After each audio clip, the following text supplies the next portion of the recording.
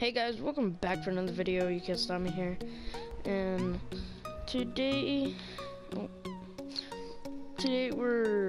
you can tell by the title, we are showing you guys, the audience, I am showing you how to do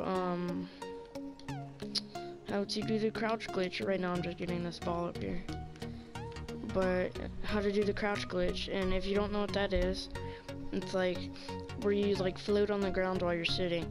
Some of you it might be hard to do, but I'm gonna show you how to do it. So first you're gonna go to your emotes down here, and to make sure it's one of these.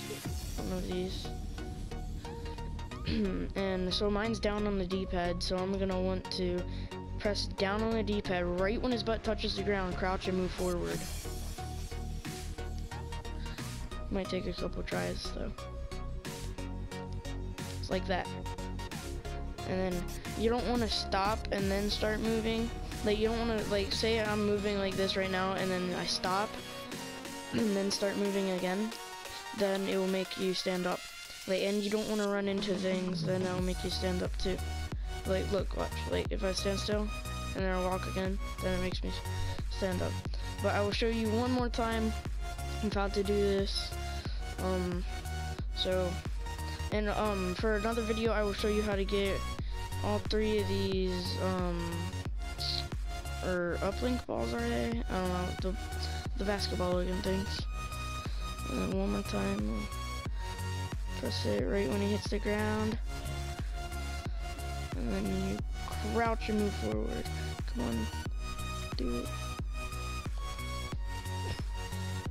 Takes a couple tries though, excuse me for that. And boom. No, what? That time I sprinted. See, it canceled it. It was about to do it.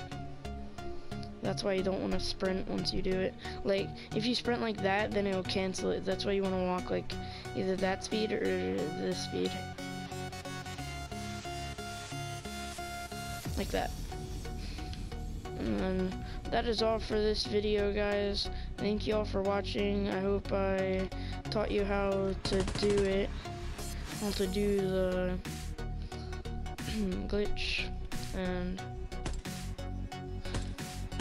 yeah. But yeah, I hope I taught you guys how to do the glitch. Go subscribe to Ww2 Gaming, that is my other channel.